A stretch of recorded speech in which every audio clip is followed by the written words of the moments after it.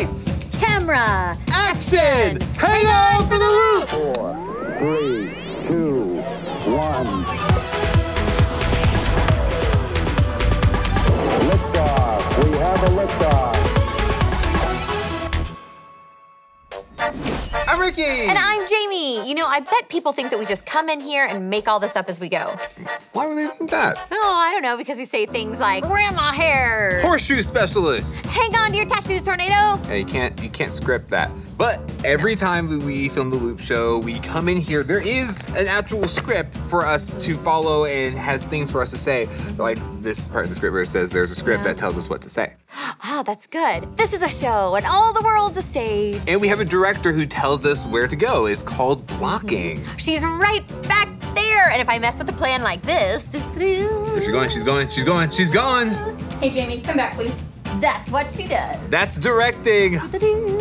I love having a sense of direction, kind of knowing where we're gonna go. Yeah, I like to have a general game plan for the day, but knowing that someone actually knows the directions for what is next is great. Wait. So what is next? I don't know. Crew, do you guys know what's next? Start with the Josh, that's right. There it is. So, thanks y'all. Check this out. Hey Loop, my name's Josh and I'm excited to get to hang out with you today. Have you guys ever wondered, what is my direction in life? Like, what is it that God has planned for me? It'd be nice if there was just like some clues or some easier way to help us figure that out.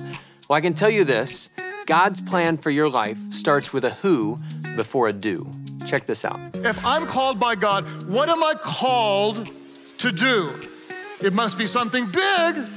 It must be something important. If you're taking notes, you may jot this down. We have to embrace the truth that calling is about who you are before what you do. When God calls you, He's calling you to a who before He's calling you to a do. This is crazy important. In fact, I love the words of the Apostle Paul in 2 Timothy 1:9 when he said this. He said, for God saved us and called us. And let me tell you what He didn't say. He didn't say, for God saved you and called you to be a missionary to Africa. He might, but that's not what Paul said. He didn't say you're called to be a second grade teacher or you're called to be a professional gamer. How cool would it be to get paid to play video games? Paul didn't say you're called to a task or a job. What he said is this, he said, for God saved us and called us to live a holy life. It's a who before a do. God did this not because we deserved it, Scripture said, but because this was His plan from before the beginning of time to show us His grace through Christ Jesus. God called you to live a holy life. In other words, calling is as much about who you're becoming as it is about what you are doing. You're called to be holy. The Greek word is hagios. It means to be set apart. It means to be different. In other words, as you follow Jesus, you don't look like the world. You don't act like the world. You don't think like the world. You don't behave like the world. You're not driven by the things that other people are driven by because you've been set apart by God, called by Jesus, infused with the power of the Spirit of God to live a holy life. When you look at Scripture, it's crazy interesting to me that the Bible never talks about your calling for a career. The Bible talks about your calling to become like Jesus. It's a who before it is a do. So when you recognize you are called by God, a better question than starting with is, what am I called to do? A better question is, who am I called to become? Who is it that God wants me to become? Because if calling is only about a do, it's gonna get really, really, really confusing.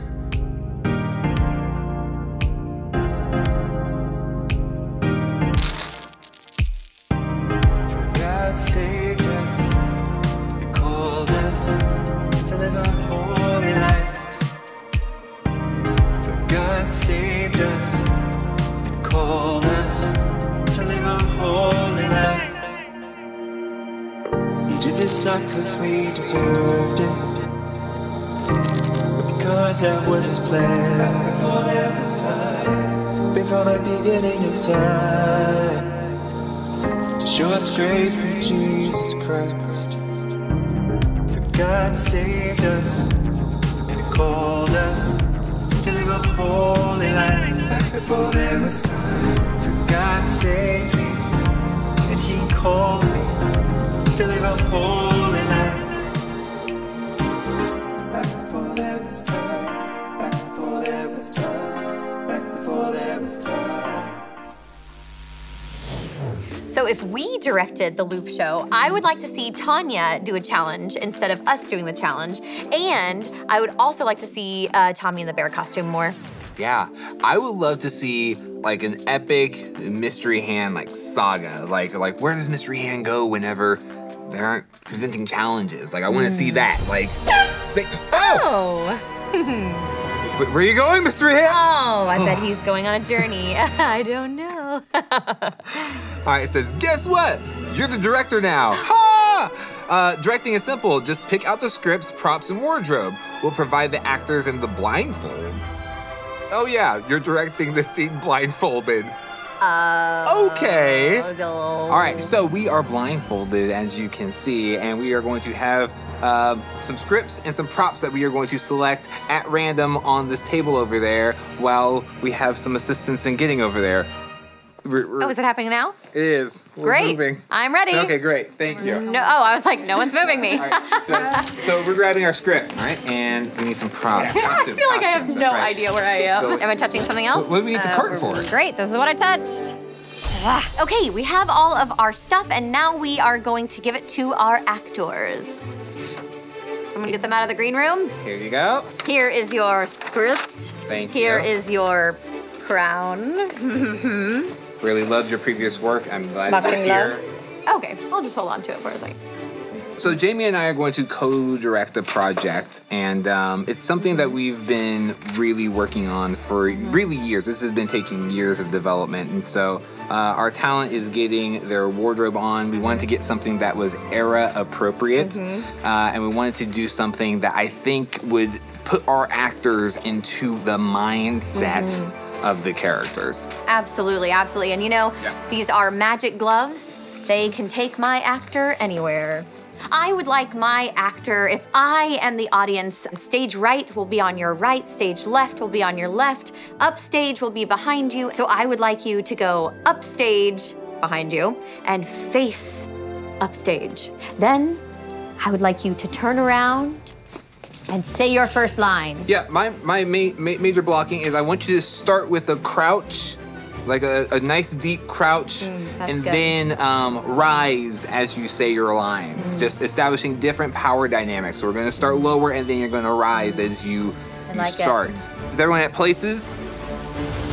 Okay, so there's this really cool story in the Bible where Moses is tending to some sheep and he looks over and he sees a burning bush. And so like this bush is on fire, but it's not actually burning up. So it's kind of weird. So Moses goes on over to check it out, and as he gets closer, God starts to talk to him. And God makes sure that Moses understands in this moment, you are standing on holy ground. And then God starts to tell Moses about the Israelite people and the oppression that they're in, the slavery that they're in, and tells him that he is ready to step in and help them, to do something about it. But he also tells Moses that he wants him to help. And so if this was you or me, we might be like, oh my gosh, like God wants me to help him free these people. What an incredible opportunity. But that's not how Moses responded. Moses actually responded with questions for God. He was like, hey, but like, what if they don't believe me? What if they don't respond the way that we think they will? And God goes, hey, like, I have a plan. Just trust my plan and do what I tell you to do and it'll all work out. Still wasn't good enough for Moses. So then Moses says, hey, I actually am not well spoken. Like, I don't know that I'm the right person for the job. And God's going, hey, I made your mouth. Like, I'm the one that put you together. Trust me, you're the right guy for the job. Well, you see, Moses just continued to doubt himself when he had an opportunity to partner with God to do something special in the world. And it makes me wonder how often maybe you and I doubt ourselves in the same way. You see, when God created us, He created us exactly the way that He wanted us to be. I mean, He truly did create us as 10s. Like, He didn't create us as like a 3 or a 5. He made you exactly the way He wanted you to be with the gifts He wanted you to have. And so next time you have an opportunity to truly partner with God and do something really special, don't worry so much about whether or not you have the right things to bring to the table. And just acknowledge that God gave you everything you need, and that when we are partnering with Him, we can do some extraordinary things. 911 emergency services, what's your emergency? Fire! Fire! There's a single bush in the desert and it's a blazing inferno. What's your location? I'm in the far side of the wilderness. That's where I live, out near Horton. Where are you in relation to the fire? I'm a safe distance from it, but there's a guy super up close to it. He's down by the bush without his shoes on. Where are his shoes? Well, he took them off, didn't he? He just took them right off. I don't know why he's not wearing shoes. Did he start the fire? The fire is coming from inside the bush. It's on fire, but it's not burning up. Is that possible? Can plants spontaneously catch fire like that? I don't think so. It's strange and I don't like it. He's been talking to this bush for some time now, really arguing with it, going back and forth. Meanwhile, the thing's still on fire. Well, we can send someone to your Whoa! Sir. He threw his staff down and it turned into a snake. He did what? It's a snake! Oh, he ran off. Wait, he's back. He's picking up the snake by its tail. He's gonna get bit. You're gonna get bit, Sir, mister! don't approach. Oh, wait, nope. It's a staff again. How's he doing this? I don't know. How are you doing this? Fire update, it's still burning. Sir, I need you to... Oh, his hand has leprosy. What? He reached into his cloak and now his hand is white as snow. All disgusting and such. Leprosy is very contagious. Wait, he put it back in his cloak and now it's back to normal. How are you doing this? Sir, we're sending someone to your location right now. Okay, well, this guy is on a mission. He's turning around and looks like he's come to grips with his purpose and direction in life. That bush is still on fire, though. It's dwindling. I think I have an extinguisher. Should I go put it out? No, don't go put it out. Okay, I'm gonna go put it out. Sir, I need you to... he hung up. We can take our blindfolds off? Blindfolds off. Okay, here we go. Oh, hello! Oh, it's so bright. Okay, let's start the show. What a day to explore these underground caves. This is my first time. Really? I can't wait to get some cotton candy and see the clowns.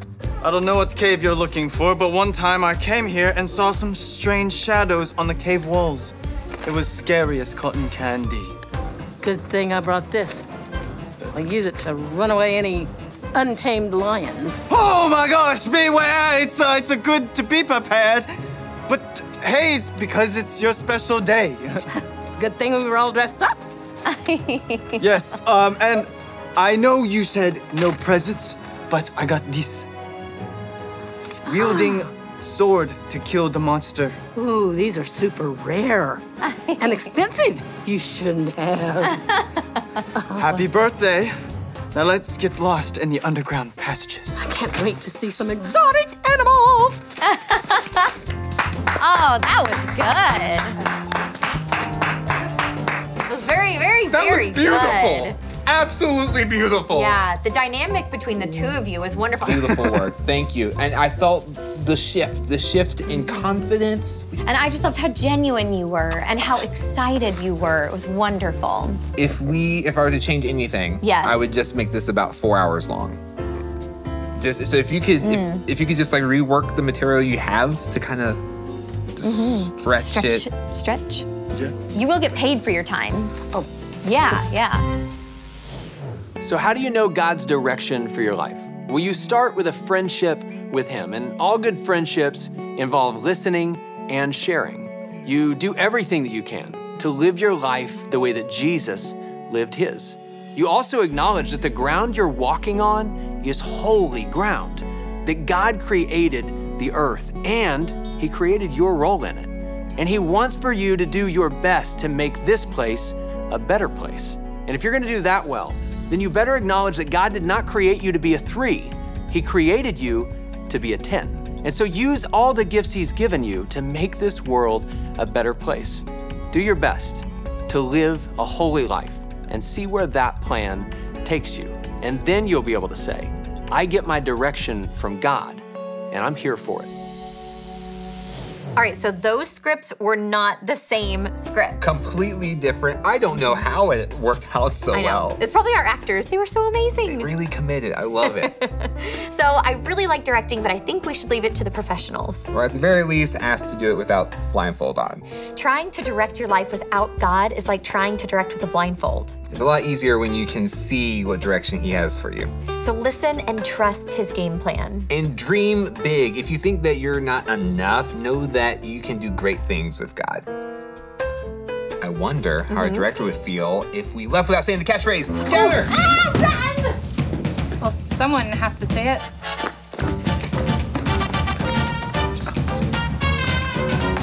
Enjoy the ride.